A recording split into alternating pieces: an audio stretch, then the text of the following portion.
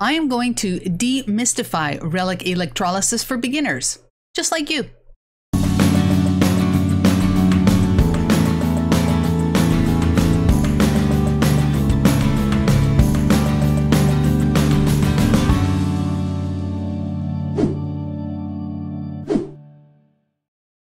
If you are anything like me, you have a pile of rusty relics lying around that you really have no idea what to do with.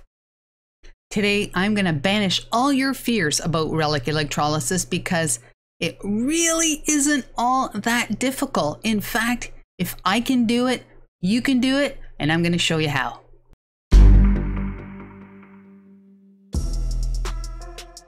A non-metallic container. It doesn't have to be pretty. You're also going to need a sacrificial piece of metal.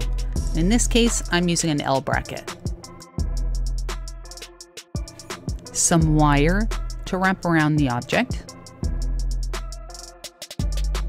Baking soda, not baking powder. A power source. I'll talk more about this at the end. Fill your container about 3/4 with water. After that, you're going to want to add some baking soda. This is going to make the electricity flow.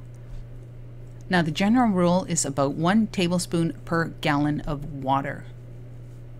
After you do that, you're going to want to mix up the baking soda so there's no clumps.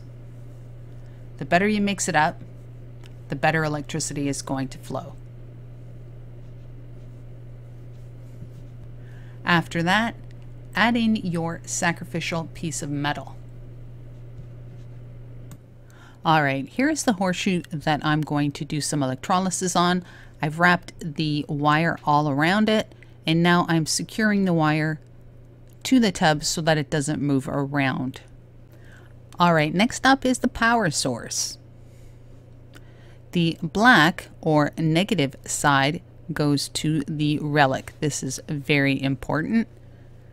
And then the red or positive side goes to your sacrificial metal. Remember to ensure that your connections are secure before turning it on. Time to plug it in.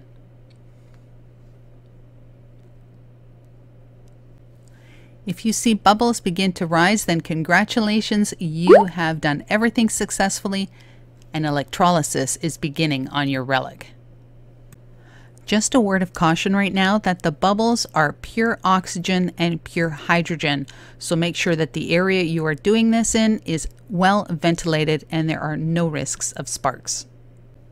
All right, so let's leave this alone and we will come back in a little while and we'll see how it's doing.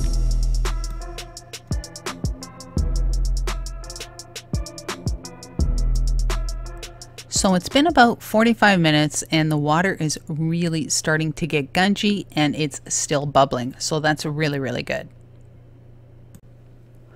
So it's been about 4 hours and let's check on the progress.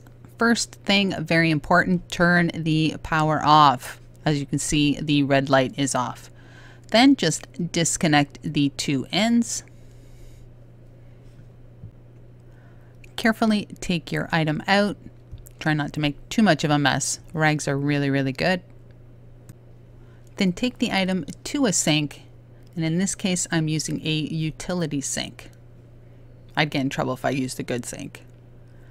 I'm unwinding the wire, getting it all off, and then I'm going to run some water and just use a wire brush and get rid of all the loose bits. It's a good idea not to let the metal bits go down the drain. So this is what it looks like, and I think it looks pretty good, but I'm going to put it in for a little bit more. Now this is where your preference comes in. Some people don't like to clean their relics too much. Other people like them a certain way. I think this needs a little bit more, so it's going back in. So I've got everything back in the tub, turn the power on, and let's let it go for a few more hours. And as you can see, the bubbles have started. So don't worry about changing the water and putting new water in at this point because as you can see, it's still bubbling and all is good.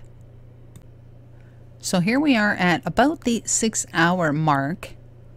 I'm going to take the horseshoe out, and then I'm going to change the water because I think for photography or filming purposes, it's probably better with clear water so you can see exactly what's going on. All right, so what I have done here is I have replaced all the water and I added another tablespoon of baking soda. So if you ever change out the water, remember to replace the baking soda or it's not going to work. So I'm just going to let this go for many hours and then we will check back. Fast forward to the next day, and this is about 10 hours worth. And as you can see, the bubbles have almost all stopped. So this is telling me that the relic is ready. Safety first, always unplug the power source. Then we just reverse what we did in the very beginning. And we take out the relic, and then we're going to go take it over to the sink for its final cleanup. So all the black sludge has now replaced the rust,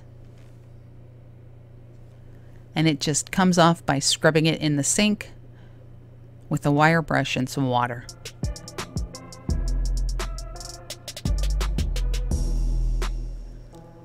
So here is the final product.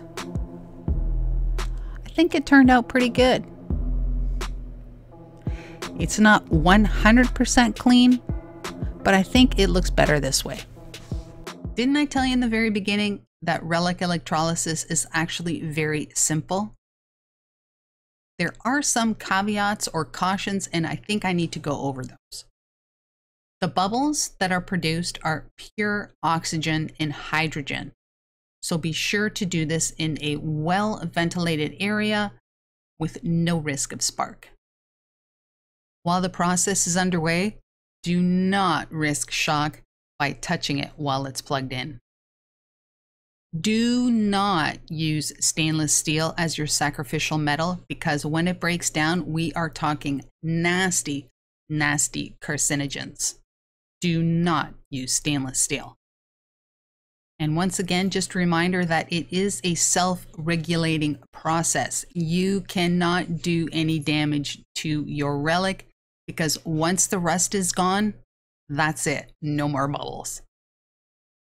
So now that you have a nice and clean relic, how do you preserve it? How do you stop rust from forming on it again? Well, I use Johnson's paste wax. A couple coatings of that and it's good to go. Some people use some other things, but that is not what this video is all about. I almost forgot to talk about the power source.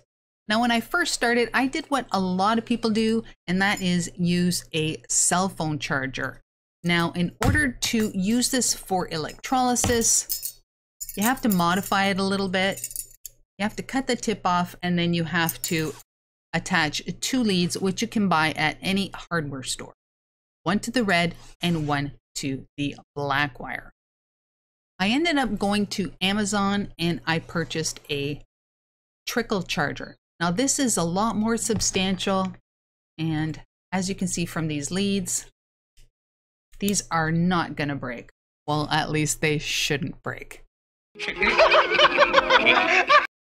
So I hope I have demystified the process that is electrolysis.